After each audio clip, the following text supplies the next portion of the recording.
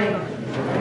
Merry Christmas. Merry Christmas. It's my joy to welcome all of you to this special Christmas Eve worship candlelight service in the daytime of all time. Welcome all of you, especially if you are a guest here or a returning family member. We're especially glad that you're here, and we look forward to sharing in this time of worship on the most holy day of the year.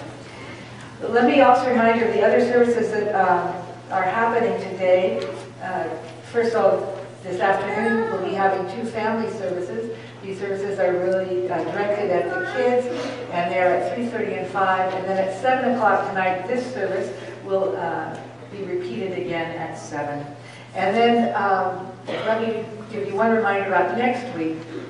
Since it was so fun to sleep in today, we will also have only one service next week, New Year's Eve, at 10 o'clock as well. Would you stand and greet your neighbor?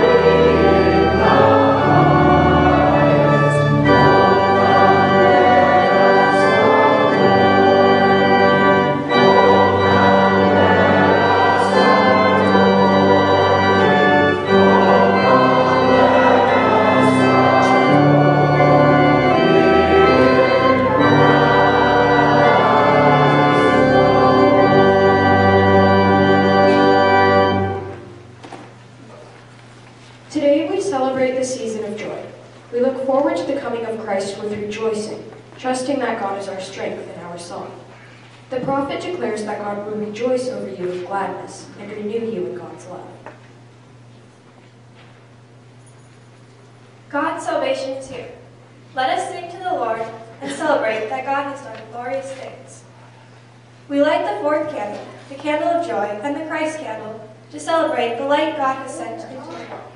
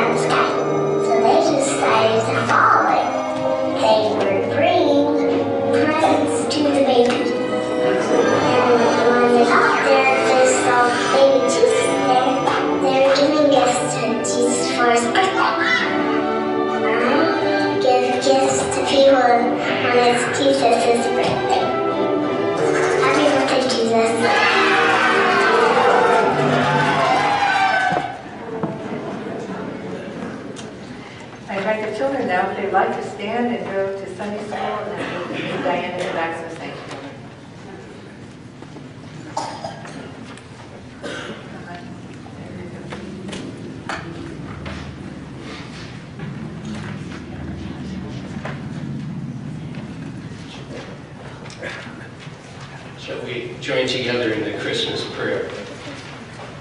O God of love and light, on that holy night, angels proclaimed your call for peace on earth. On that holy night, you came to us in a child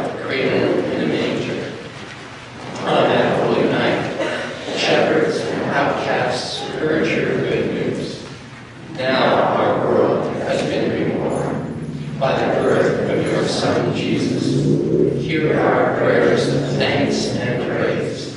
Unite us as one family in Christ, to shine with the true light of your love for all the world. Amen. We begin with the hymn, O come, Emmanuel, verses 1 and 4.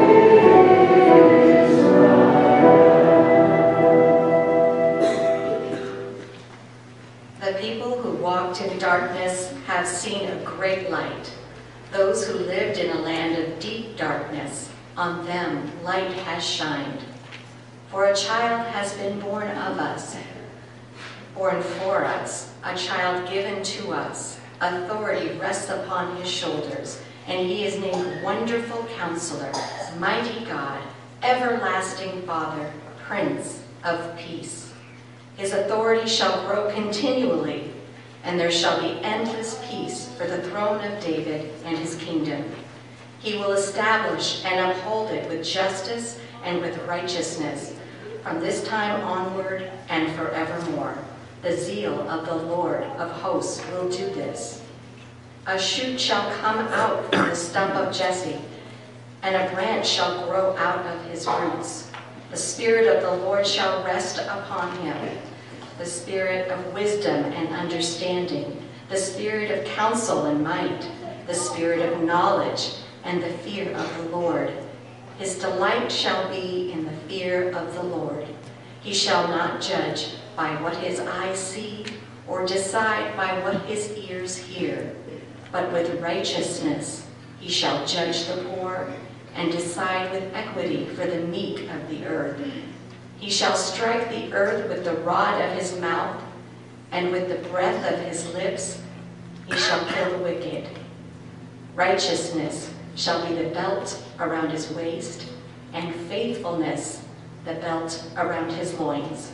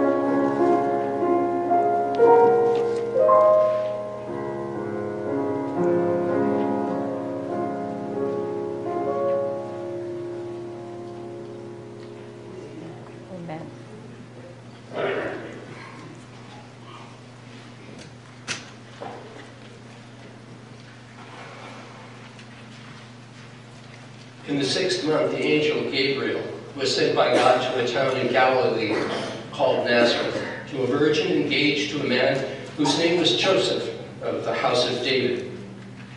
The virgin's name was Mary. And he came to her and said, "Greetings, favored one, the Lord is with you." But she was much perplexed by his words and pondered what sort of greeting this might be. And the angel said to her, "Do not be afraid, Mary, for you have found favor with God. And now you will conceive in your womb and bear a son, and you will name him Jesus. He will be great and will be called the Son of the Most High. And the Lord God will give to him the throne of his ancestor David. And he will reign over the house of Jacob forever. And of his kingdom there will be no end." And Mary said to the angel, "How can this be, since I am a virgin?" And the angel said to her, "The Holy Spirit will come upon you, and the power of the Most High will overshadow you. Therefore the child to be born will be holy. He will be called Son of God. And now your relative Elizabeth, in her old age, has also conceived a son. And this is the 6th month for her who is said to be barren, for nothing will be impossible with God." Then Mary said, "Here I am, the servant of the Lord. Let it be with me according to your word." And the angel departed from her.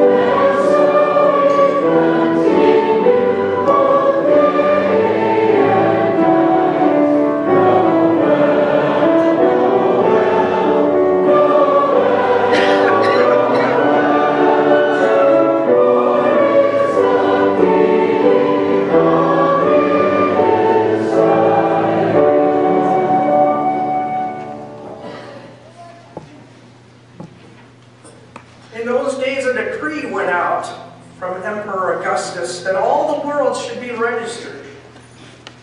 This was the first registration and was taken while Quirinius was governor of Syria.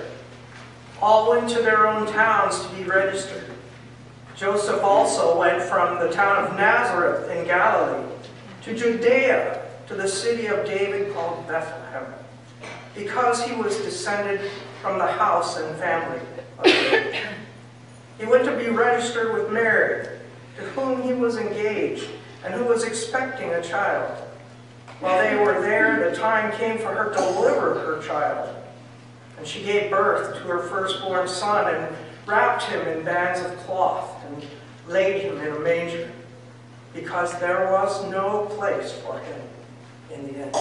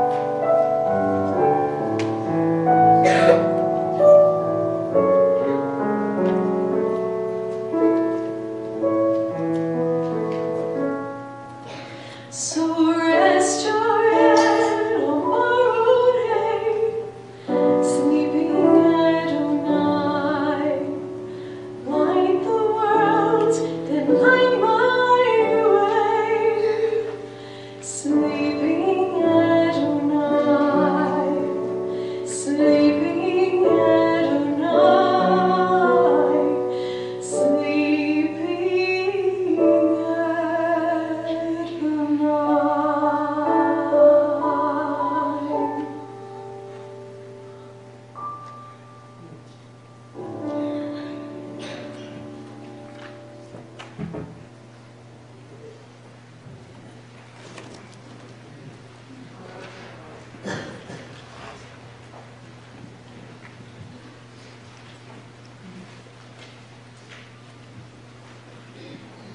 that region, there were shepherds living in the fields, keeping watch over their flock by night. Then an angel of the Lord stood before them, and the glory of the Lord shone around them, and they were terrified. But the angel said to them, "Do not be afraid, for see, I am bringing you good news of great joy for all people. To you is born this day in the city of David a Savior, who is the Messiah, the Lord. This will be a sign for you. You will find a child wrapped in bands of cloth and lying in a manger." And suddenly there was with the angel a multitude of the heavenly host, praising God and saying, "Glory to God in the highest heaven, and on earth peace among those whom he favors." When the angels had left them and gone into heaven, the shepherds said to one another, "Let us go now to Bethlehem and see this thing that has taken place, which the Lord has made known to us." So they went with haste and found Mary and Joseph and the child lying in the manger. And when they saw this, they made known what had been told them about this child. And all who heard it were amazed at what the shepherds told them. But Mary treasured all these words and pondered them in her heart. The shepherds returned, glorifying and praising God for all they had heard and seen, as it had been told to them.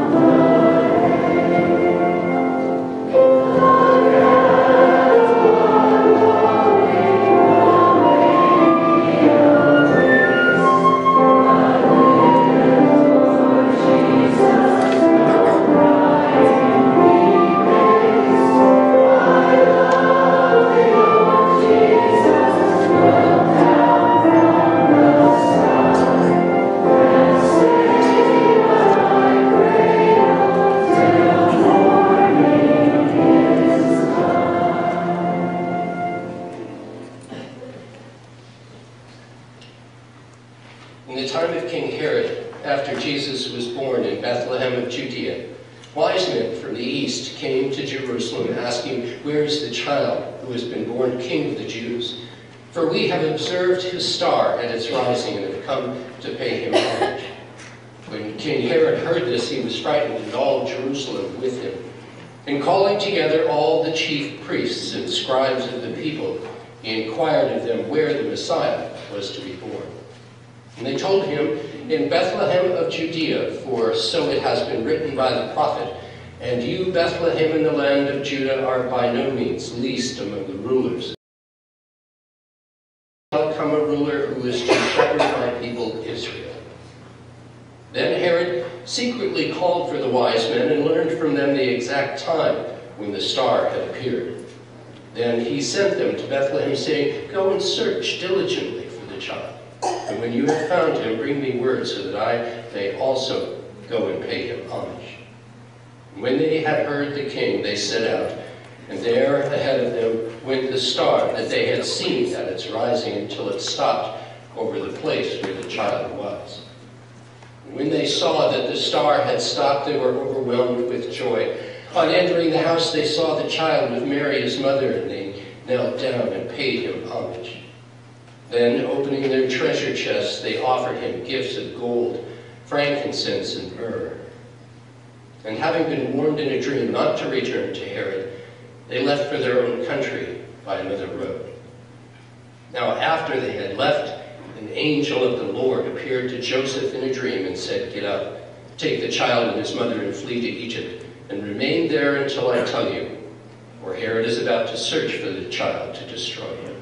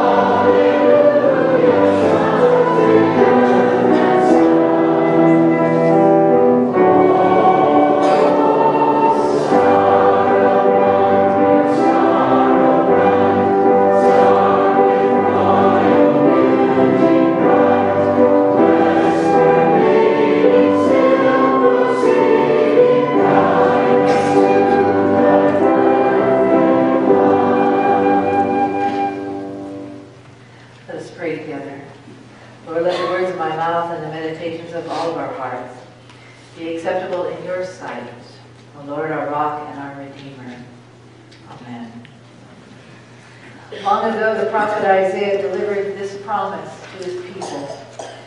He said, "The people who walked in darkness have seen a great light. Those who lived in a land of deep darkness, on them light has shined." These words from Isaiah prophesied the coming of the Messiah. Some anticipated that the Messiah's coming would be a cataclysmic event, the likes of which would be beyond anyone's imaginings. Others said it would be like the climax of a great battle, where the forces of evil were vanquished. But Isaiah preached to his people that on that long-awaited day, a change would come. And the darkness of their lives would be illumined by the light of God's love. And on this longed-for and prayed-for day, strife will end and peace will reign. Burdens will be lifted. But what that light will be and where it will come was God's own mystery to reveal. The only thing that the people of ancient times knew was that God had made a promise that the Messiah would come to save the faithful. Then one night, over 2,000 years ago, in the midst of a very tumultuous time, the promise of God was fulfilled, and the light that people had been waiting for came not from the sky, but from a dark stable in a shady part of town. God came not as a mighty ruler to the thrones of power. Rather, he came in a way that was so familiar to all people. It was sometimes even embarrassing to talk about. The Messiah was born of Mary, a poor, unwed teenager in the humblest of circumstances. Yet, in that most unlikely way, God fulfilled the long-awaited promise and revealed to the world the mystery of his love. Adrienne Rich, in one of her poems, coined the phrase, "the enormity of the simplest things." Now, while the poem is not about Christmas, that phrase captures so well the message of Luke's Christmas story. And that is that in the birth of this baby, in this simplest of things, God has accomplished an enormous deed of love. The facts are told to us in very sparse detail. We don't know what the little guy looked like, how much he weighed, or whether he had a full head of hair or not. Luke doesn't write about how cute he was, or if he slept through the night right away. He just simply says he was born. And that simple sentence is probably the biggest understatement in the Bible. For with this ordinary birth, God came into our world to be like us, in order that we would learn to be like Him. That's the enormity of this simplest thing. And though we don't get a lot of details about the baby, we are told everything about how his birth transformed those around him. And from that manger, we come to know right off the bat one of the truths of our faith. And that is that God's transforming love is known in the world through the witness of those who believe in Him. So in the Nativity story, while we don't hear a lot about the baby, we do hear about what happened to Mary and Joseph and the shepherds. Mary, the young, naive mother, became wise, seated at the cradle of her baby. Looking at that infant, I imagine Mary pondering what it meant for God to love us so much that He would make good on His promise with this child. And with that wisdom, Mary's life was illumined by the light of the manger. Initially, the shepherds were terrified at the angel announcement on the hillside. They weren't expecting an angel visitation, much less an invitation to be the first guest of the Savior of the world. But after they spent a little time near the manger, beholding the light of this little countenance, they too were transformed. And they returned to Bethlehem, glorifying and praising God for all they had heard and seen. They too became reflections of the light that had come into their lives. And on this holiest of days, we too, like the shepherds and Mary, may be struck by the enormity of this simple act of God. For we too are given the same gift as the shepherds, to recognize what this birth can mean in our lives. And we too can contemplate the difference that our lives can make in illuminating. There once was a Christmas pageant at a small church in which the part of the innkeeper at Bethlehem was played by a high school student. He was quiet and polite, the kind of boy for whom the word awkward was an apt description. He was awkward in manner, he was awkward socially, he was even awkward in size. His peers liked him well enough, but he was the sort of person sort of easy to overlook. And so as the pageant played out, Joseph and Mary appeared at the inn, and it became the innkeeper's moment to shine. And so he stood awkwardly in the doorway, slumping a bit toward the couple as they made their request for lodging. And at the appropriate time, he then recited his one line, "I'm sorry, but there is no room in the inn." But as Mary and Joseph turned and walked wearily away toward the cattle stall where they would spend the night, the boy continued to watch them, with his eyes now filled with compassion. And suddenly responding to a grace which was not part of the script, but nevertheless filled his heart at that moment, he startled himself, the holy couple, and the entire audience by calling out, "Wait a minute, don't my room." The simple pageant, like Luke's gospel itself, shows what happens to ordinary people living in a dark world when suddenly, in ways they do not fully understand, the light of Christ shines upon them. They begin then to reflect that light in their own lives. And the consequences of this simple birth of this baby become enormous. I heard a similar story of Christmas transformation on NPR's StoryCorps this week. It was Christmas Eve, 1967. William Lynn Weaver, 18 at the time, was walking in his neighborhood in Mechanicsville, Tennessee, when he saw a boy gliding down the road on a shiny bicycle. "Boy, that looks like my brother's bike," he thought. And when he got home, he asked his younger brother, Wayne, where his bicycle was.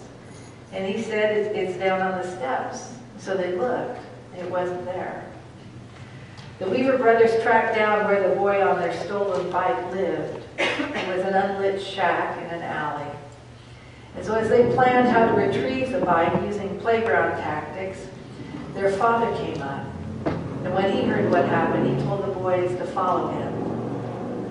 When Mr. Weaver and his sons arrived at the alley shack, an elderly man with a cane answered the knock on the door. The home appeared cold and dark and had a single candle for light. His grandson, Weaver learned, was the boy who had stolen the bike. He was the same age as my brother, about 10 years old, Weaver remembered. That little boy started crying, and he said, "I just wanted something for Christmas." The Weavers took their bike, and they walked home. Then Weaver describes what happened when they got back to the house. My father tells my mother what happened, and she doesn't say anything. She just starts cutting the turkey in half and dividing all the fixings. She started packing it all up.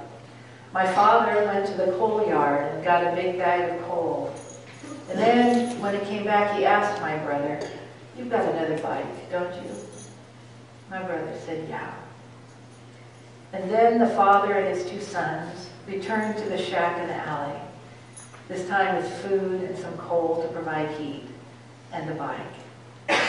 William Weaver describes what happened next. The little boy was just crying. But the thing that moved me the most was the old man. My father gave him $20, which was a huge deal back then. And my father said, "Merry Christmas." And the man said, "Thank you," and broke down in tears. Weaver went on to say, "My father was a driver, my mother was a domestic, so we didn't have a lot of stuff. And that Christmas, I don't even remember what gift I got, but I do know that it was the best Christmas that I have ever had." Christmas love and hope and charity transforms even the simplest acts of kindness into enormous gifts that last a lifetime. May the light that shines from the manger be born in you this Christmas. Amen.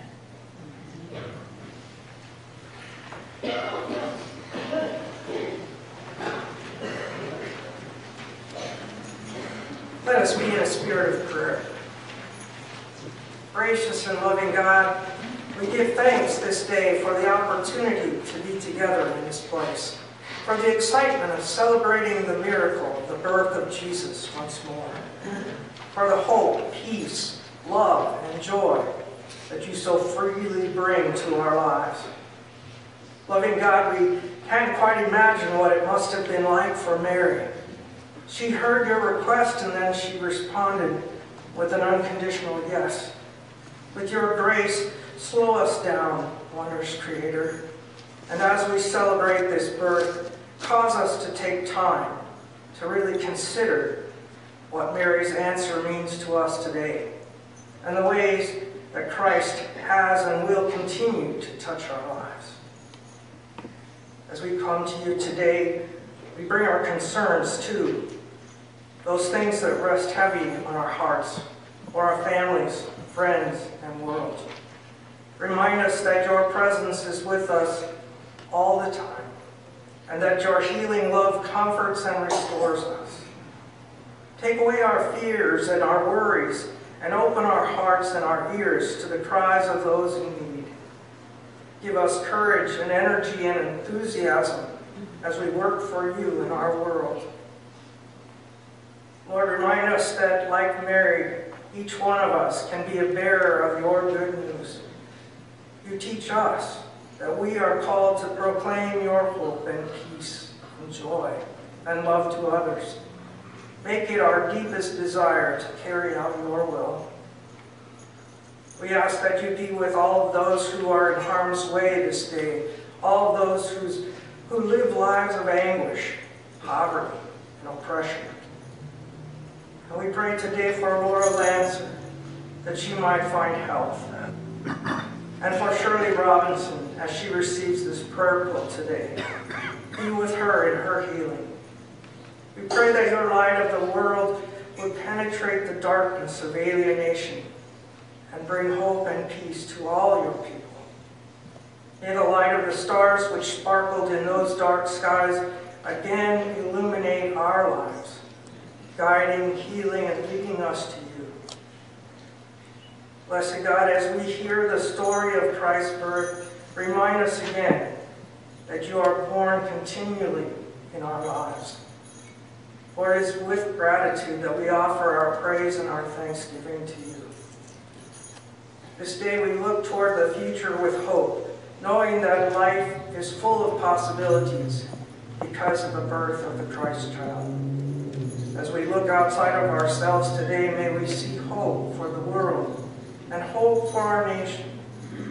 We pray these things in the name of the child who comes and who grows in stature and teaches us to pray, saying, Our Father.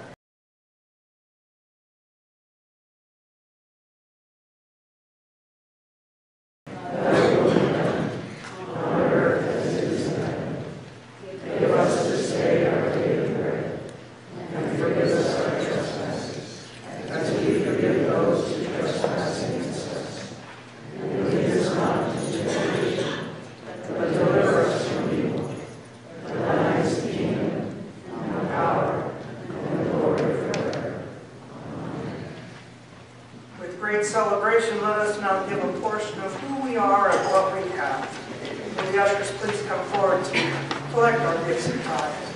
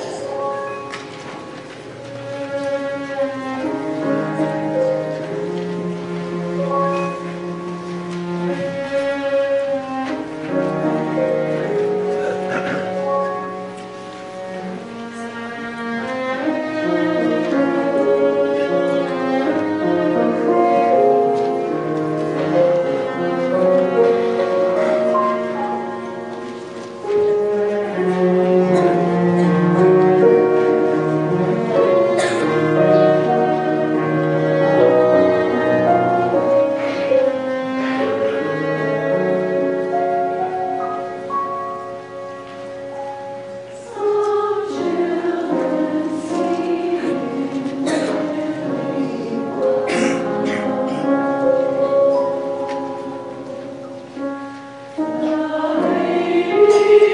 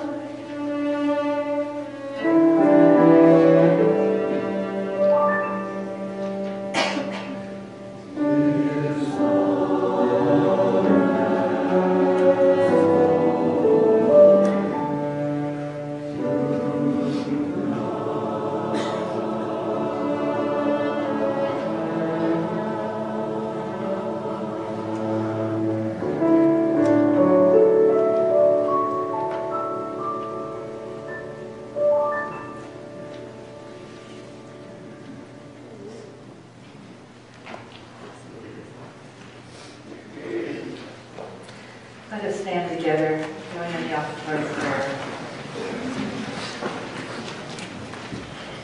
In the quiet of the night, we have heard God's truth. In the quiet of this night, we receive the gift of your word in our lives and in our world. In the quiet of the night, we have received God's peace. In the quiet of this night, we are called to behold the world. In the quiet of the night, the angels sang a lullaby to the holy infant, tender and mild. In the quiet of this night, we lift our voices in joyful praise. Let us together light our candles as a sign of Christmas, hope, and peace, and sing together Silent Night.